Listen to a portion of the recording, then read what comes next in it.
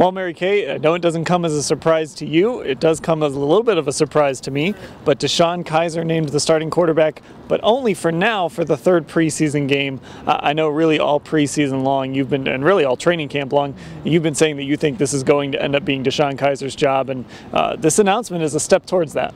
Well, you know what? You could just see it building. I mean, each week he got a little bit of a promotion, and it just seemed like it was going that way. Not only that, he took first-team reps all the way back since OTAs, and Brock Osweiler did not do that. So, you know, right there, I think that was a tip-off that they weren't grooming him to start the season, whereas they were trying to get DeShone Kizer ready. And as Hugh Jackson said, he's knocked down every single thing that he put in front of him. And then I think the key takeaway from today is, you know, I asked him, does he have to completely flame out in Tampa to lose the starting job? And Hugh said yes. Yeah, it sounds like Hugh is ready to live with some growing pains, and you're going to have to be if you do choose this starting quarterback for the whole season. But that being said, you look back at what Hugh Jackson said during the Combine when he raved about arm talent and how he loved arm talent. You look at what DeShone Kizer brings today. He said that DeShone Kizer gives them potential to do so many different things with the offense. I'm paraphrasing a little there, but you could just kind of see why he's so enamored with Kizer and why he decided to make this choice. Well, you know what? Again, you look at it, and also you talk to quarterbacks coach David Lee.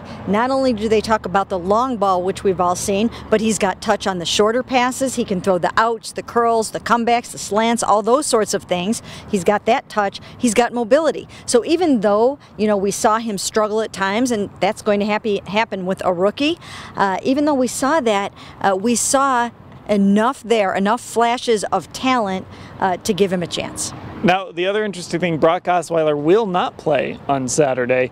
Hugh Jackson saying he wants to get a look at the younger guys. So that, of course, is Kizer, Cody Kessler, and Kevin Hogan. So no Brock Osweiler. A little surprised by that? Well, no, because what do you have to gain from starting Brock Osweiler in the fourth quarter of the third preseason game? Basically nothing. What happens in these games are teams really use that fourth quarter to try to see you know, who they want again before the final cuts happen. So it's really just a bunch of backups out there finishing off the game in the fourth quarter. Most of the starters play through the third quarter. All right, we'll have full coverage of the quarterback decision. Of course, you and I will be in Tampa on Saturday. We'll have full coverage of DeShone Kizer's first start at cleveland.com/Browns.